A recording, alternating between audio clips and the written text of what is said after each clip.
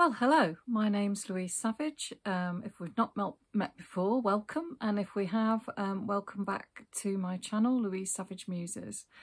It's my June wrap-up today. And bizarrely, I'm in my pyjamas because I've not been feeling brilliant this afternoon. So, you know, when you just need to go, just need to sort of feel comfy and snuggle up and what have you. So I thought, what could I do? I'll sit and chat to these lovely people about what I've been reading. Now, strangely, I'm only going to talk about 4 books. I have read others this month, but I'm saving those for a different video that I want to make about a different topic, and I don't really want to repeat myself. However, it has been a cracking reading month. I've thoroughly enjoyed it. So the first novel that I'm going to talk about, this is a proof copy, so it won't look like the one that you see on the bookshelves, but you can hopefully see that on this proof copy it's got this fantastic picture of a whale. And I've been hearing an awful lot about this novel. It's called The Stranding, and it's written by Kate Sawyer, and I'm pretty sure, could be wrong, I think it's her debut novel. I absolutely, if you want a really, really engrossing read that you can't put down, this is definitely the one, for June anyway. I loved it. So it starts on a beach, which turns out to be in New Zealand. And there's a woman who sort of stumbles onto the beach. She's been running and she's got a backpack on and she's really hot and clearly thirsty. But there's also a dead whale on this beach. Or at least, no, it's not dead, it's dying. And so she immediately starts to try and give it water, you know, lubricate its eyes, etc., etc. And she's also being watched. And we kind of see her as well from the viewpoint, the perspective of this man who's watching her, who clearly thinks she's completely wasting her time and, you know, why is she bothering? And eventually she gets really frustrated and asks him to come and help, which he sort of reluctantly does. But you also realise that something really strange is happening to the colour of the sky. The conversation is a little bit stilted and odd. And you feel like there's a piece of information that's kind of missing. And that is that the world has completely and dramatically changed. There's been some sort of, we guess, nuclear explosion. And they can see this sort of cloud coming towards them, or this red sky. And as a last resort, she decides that it would be very sensible to get inside the whale, which they do. Now, the description of that is phenomenal. It's worth reading for that alone. The way that you know, the smells, the textures, it's a really, really sensory description inside that whale. And then the novel proceeds from there. Now, it also takes place over 2 sort of time zones, if you like. So Ruth, the main character, is British, English. She, we hear her backstory, as it were. There were moments where I think for me, my only sort of criticism of this would be that the New Zealand story was so powerful.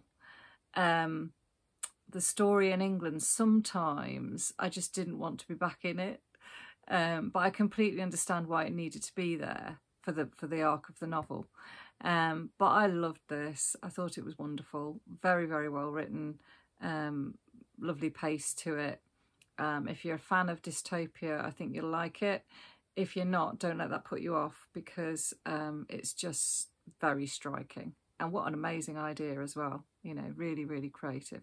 Anyway, there we go. That was my first read of June. And then on one of my recent trips to London with Simon of Savage Reads fame, my son, I picked up this lovely book. I mean, you can see why I spotted it on the shelf. I mean, I love a bit of turquoise.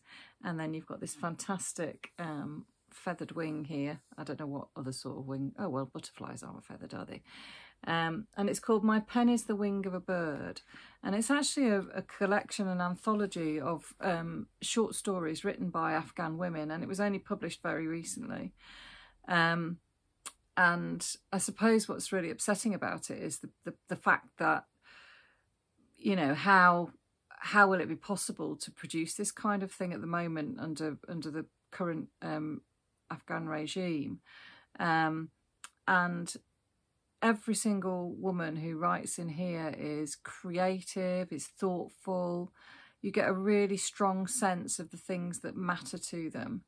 And obviously, you know, the way that they are so at the whim of the male relatives that they live with, and there are some very sort of common threads that weave through these stories. You know, fear, abuse. It's not an easy read, but what's so impressive is the resilience of these voices, and they certainly need to be heard. So I really, really recommend it to you. I think it was written by some sort of collective. I know I did read it. I did read the blurb. It's through, yeah, through Untold. It's a group called Untold, and what they do is they support people in various parts of the world to be able to tell their story. So the whole idea of it is to bring voices to our attention that we may not have heard of. There's a really good introduction here as well by Lise Doucette, who's one of the BBC's foreign correspondents. It's very thoughtful, insightful introduction too, which I also really appreciated.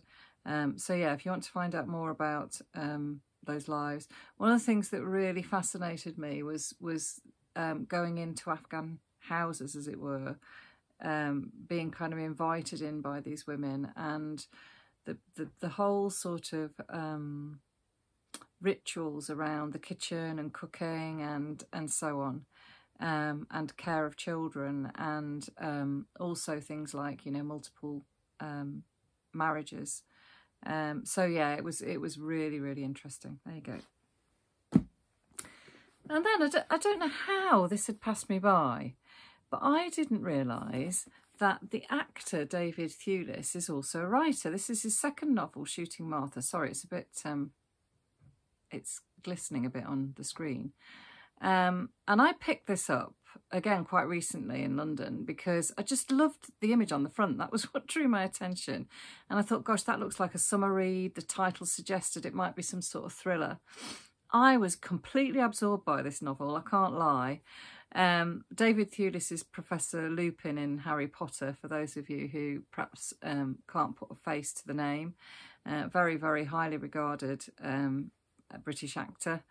And this novel is set within the world of film, which obviously is a world that he knows really well. And I was racking my brains, and I honestly don't think that I've read a novel that's set in the world of film before. So it intrigued me for that reason alone. But it's really quirky. I found it, for me personally, I just could not put it down. All I wanted to do was sit and read this. The premise is that it's an actor who has had a really quite traumatic past, and he's created this film which they're filming. He's got a very interesting relationship with the female director of the film, and they're filming it in his parents' house, the house I think he grew up in. Well, yes, it was the house he grew up in. And his father committed suicide, so they're trying to reenact that whole suicide of his father, but also there's this kind of pretty horrendous story surrounding his mother as well. So that's part of the narrative, and I just found it's really compelling, and it's really graphic and unpleasant in places.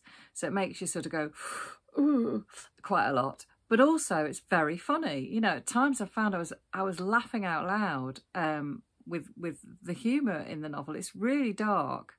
And then also this actor's wife has died fairly recently, and he meets or sees this young actress Betty, who looks just like her, and this idea springs in his head. So he basically employs Betty, sends her out to France to the house where he and his wife lived, and video calls her.